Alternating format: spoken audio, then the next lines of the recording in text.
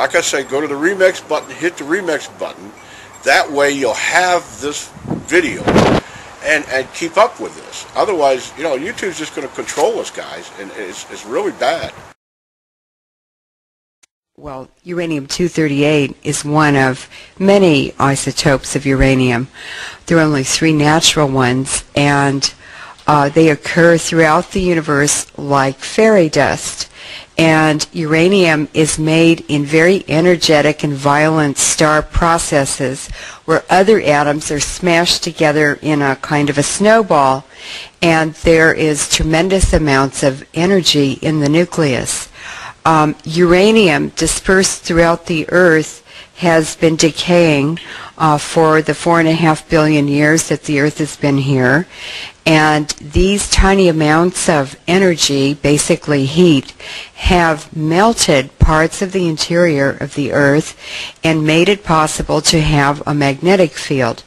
It's also responsible for volcanoes erupting and for the continents moving around on the surface of the Earth, which is called plate tectonics. Uranium, which is natural radiation, the isotopes that occur in nature, and the background natural radiation is, we have to say, natural background levels are pre-1905, because since then man has been introducing man-made radiation and extra amounts of radiation into our environment. Well, Hanford has 200 square miles of contaminated groundwater below the site there, and that is spreading over time because the contaminants in the soil are leaking at a constant rate into the, into the groundwater. I know this sounds incredible to people, but there are 40 miles of unlined trenches at Hanford, if you stretch them end to end, into which our federal government, your government, was dumping radioactive waste from nuclear weapons production and its own reactors until the year 2004, when we put those pictures on air and in our campaign literature for Initiative 297. It's been against the law for decades for a municipal government to dump in municipal garbage in unlined landfills, but our federal government thinks it's okay for radioactive waste, even though it seeps right out of those trenches, and that stuff is all moving through the soil to the Columbia River.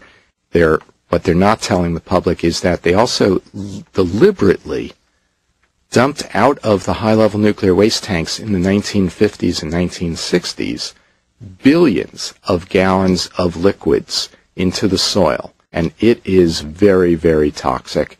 It is radioactive. It includes uranium, that with half-lives of hundreds of thousands of years, and plutonium, and technetium-90, and strontium-90, and technetium-99, excuse me, and all sorts of chemicals as well. And it's a witch's brew of deadly wastes, and it's all moving towards our lifeblood, the Columbia River.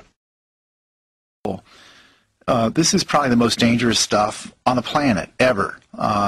Very, very small quantities of this waste. And it's been said that a Dixie cup full of this waste in a crowded restaurant, everyone would be dead in the restaurant inside of an hour.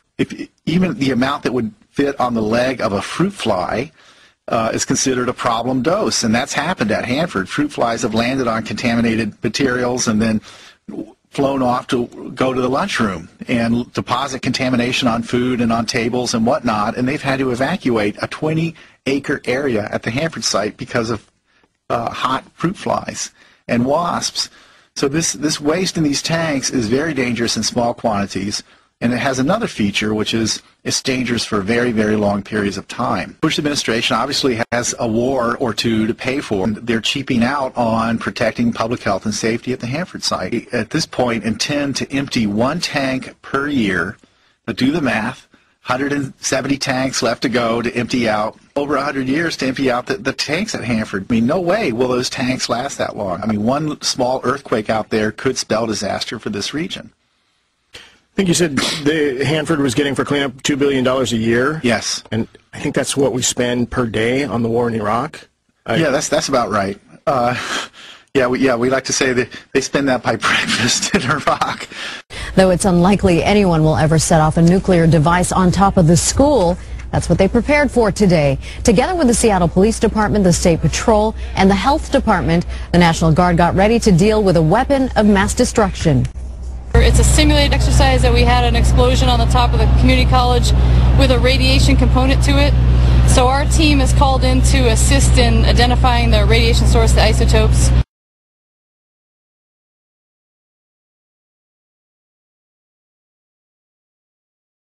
One of the most serious abuses of human rights has come through the Pentagon's development of, production of, and use of depleted uranium munitions. These munitions have created an unending toll of casualties wherever they've been used. That the mere use of such munitions constitutes an offense against humanity. We're talking about something that will never go away. This is an aluminum model of one tank round that's fired by an Abrams tank. This is aluminum. If this was actual, this thing would be over 10 pounds of solid uranium. We know contaminated with plutonium, neptunium, and americium. You fire one of these rounds, 40% breaks up into dust and oxides that be inhaled, ingested, absorbed, contaminate air, water, and soil.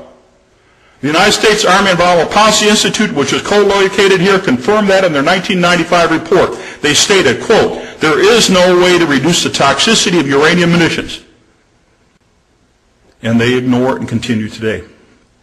First of all, I'd like to mention that DU, depleted uranium, had a prior name, and it was DOLRAM. All the military manuals refer to it as DOLRAM, D-U-L-L-R-A-M, which is depleted uranium, low-level radioactive material.